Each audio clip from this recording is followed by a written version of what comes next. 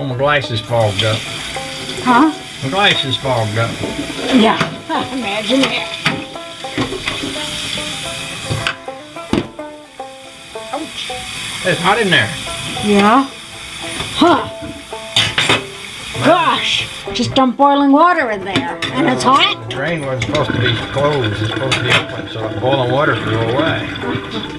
That's what I was thinking. Dang, Yeah, dang, I said. That's what I said. I said, dang. Dang, I said. That's what I said.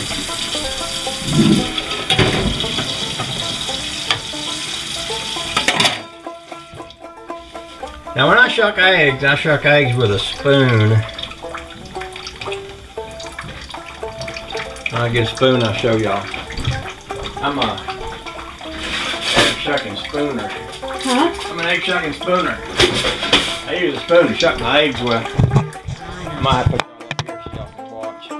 This is the professional, most approved by R. Pete way of shucking eggs. First thing, you take a spoon, you break up the shell.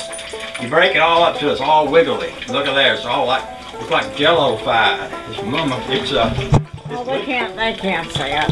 It's liquefied, and then I take my spoon, I slide my spoon up under that little thin skin there, and I slide it around, and I just ease it off. Sometimes I get a little water on there, so it helps me get up under there.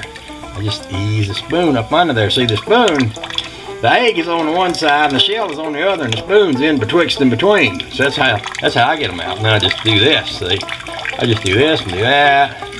Oh, just look at it! This is so pretty. It's a devil egg.